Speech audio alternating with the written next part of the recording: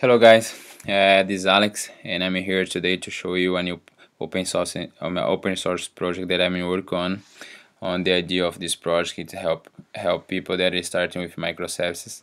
So basically, if you are interested on microservices, this project can help you uh, save some time, because here we are already addressing many challenges that you're gonna face when you are starting with microservices, and you can have access to all this implementation that you already have here to your project. So if you are starting with microservices, you're gonna face some challenge that you don't need to worry about, because you already have here addressed, and you're gonna have access to the way you are addressing that.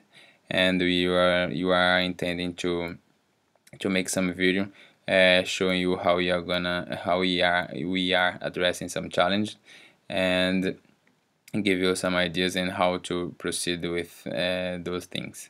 So basically, you can see here that we already have some many elements to our architecture, and you still work on that then for add more, because when you start with microservices, you're gonna see that you will have many complexity added to it.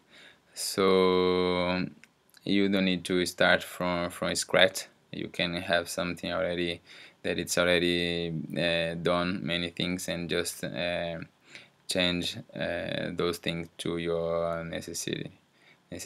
So for example, we are already addressing the some challenge, and those challenge is log management, building transaction across multiple services using event sourcing and CQRS.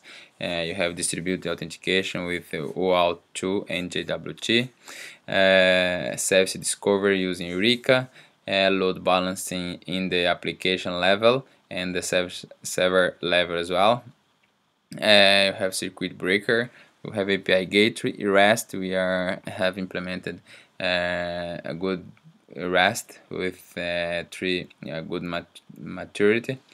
You have centralized configuration as well, distributed event, application management, infrastructure management. We have a lot of Docker here to manage all those services.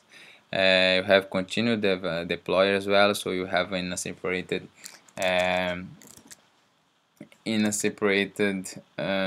Git repository one Docker image that is ready to build all this application and easily to deploy to on Amazon AWS, and that's gonna save you a lot of time, definitely.